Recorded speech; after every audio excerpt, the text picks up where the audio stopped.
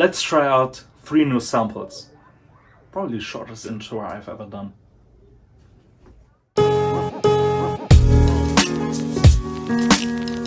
My name is Jano, you're watching CX Sense. Thank you guys for tuning in. Today I have 3 samples right here. We have Mugler Pure Malt, we have Parfums de Layton, and we have Mercedes Club Black. I originally just wanted to test Club Black because I'm still not sure if I should get a full bottle or not. And these two, man, I just saw them and I wanted to see what it's about. Like, Parfums de Layton is something that everyone in this community should try, at least what I've heard of. And I thought to myself, if it's a must try, I must try it. So I picked this up, and Pure Malt is a fragrance everyone is raving about, and I just wanted to see if I like it or not. And I wanted to start with this. This is a boozy fragrance. Let's spray it on right here. Oh yeah, ooh.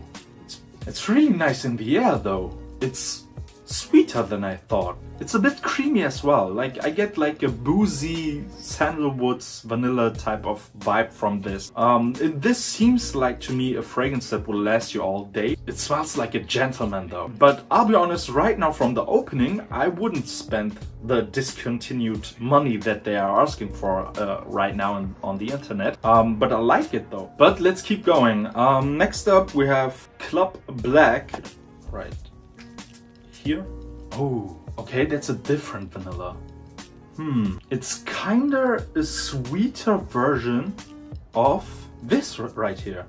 Mustache EDP is inspired by YSL Tuxedo fragrance. It smells so good, but this isn't as sweet as this. This is a much more sweet vanilla. This is creamy, sweet, and it comes across to me like an evening type of fragrance that you wear when you go out somewhere. Like, it doesn't even have to be a relaxed occasion that you go to. This could work in a club, for example. This could work in a bar. This could work when you're like having a kickback with your friends, like sitting somewhere enjoying yourself, talking to each other. It's nice. It's really nice. It's vanilla heavy. It's a sweet fragrance, and I get why it's hyped, but as of now, as of the opening, I don't get why it's that crazily hyped, because there's a lot of ways to smell like this. You don't need to buy this. People say this is really long lasting. I have no idea. I will test it and show it to you guys on my Instagram, which you can find under this handle or the link down below.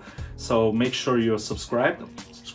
You follow me on Instagram. Now the one that I'm most intrigued about. Parfums de Layton. Let's spray it on right here. Oh, that's a sour apple. Like green sour apple. It's green appley. Ooh, that's nice. I usually don't like heavy green fragrances, but this one is nice. This one's really good. You get a fresh apple vibe, and it feels like, yeah, this is definitely an everyday fragrance.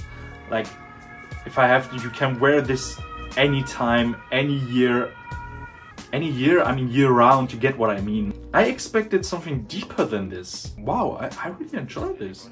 How much is a bottle? I'm going to let this dry down a bit and then come back to you and tell you guys more about these 3. Why did I make these moves? Alright, so it's been a couple of minutes, and I have to say, Pure Malt is becoming more leathery, and I like it more than in the opening. It's like a gentleman's fragrance, and I enjoy it. I really enjoy it.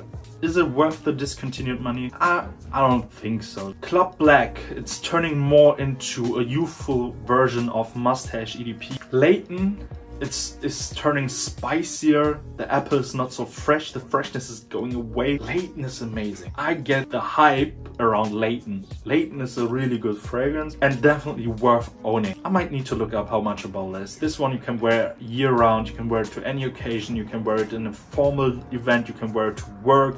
This is just perfect. It's projecting nicely. It smells so good in the air, and wow. So if I have to rate these fragrances, Pure Malt will get a 6 out of 10 for me, as I like the dry down more. than the opening. Club Black, it's a 5 out of 10 for me. It's generic. It's nice quality. It's a nice quality vanilla fragrance, but there are better alternatives in my opinion. And Layton is the winner of this video, if you couldn't tell by now. That's definitely an 8.5 out of 10. So that concludes the video. I hope you guys enjoyed it. I've been Jeno, you've been fantastic as always. See you in the next video. Goodbye.